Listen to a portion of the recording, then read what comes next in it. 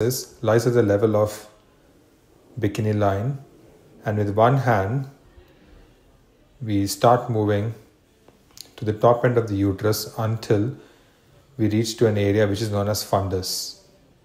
So with two hands and facing towards the patient's head end, what is located at the fundus is felt with two hands.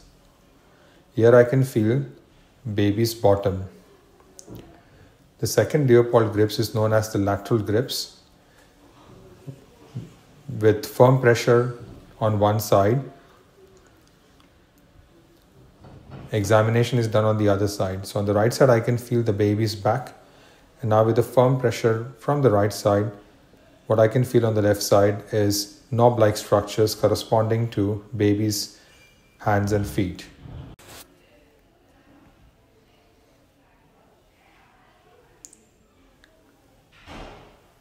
So Leopold's fourth grip is when we use two hands and we face towards the patient's leg end. We try and see if we can converge the hands below the part of the baby that lies in the pelvis. In this case, I could, and hence the head is not fixed or engaged. Leopold's third grip is when we use one hand and we try and ballot the structure which is lying in the lower part of the pelvis. In this case, I can move the fetal head that was lying in between my thumb and fingers. So now this is the umbilicus, and that's the bone which is known as anterior superior iliac spine. So if we draw an imaginary line, that's the area where we should be able to find the baby's heart sound. And in this case, the baby's back is lying on the right side, so I should be able to locate the baby's heart sound there. An ultrasound gel is put in that place, and we use a sonicate and we place in that area perpendicular to it.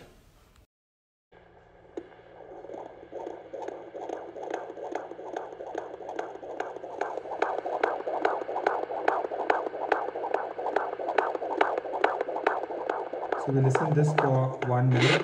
What I tell everyone to be mindful of is the other type of this sound.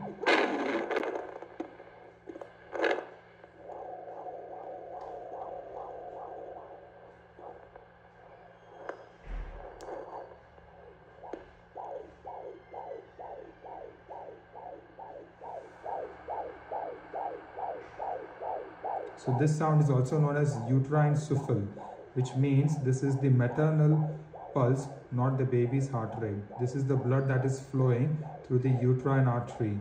So we have to be careful in cases where we can't actually find out the baby's heart sound and we incorrectly label this as the baby's heart sound.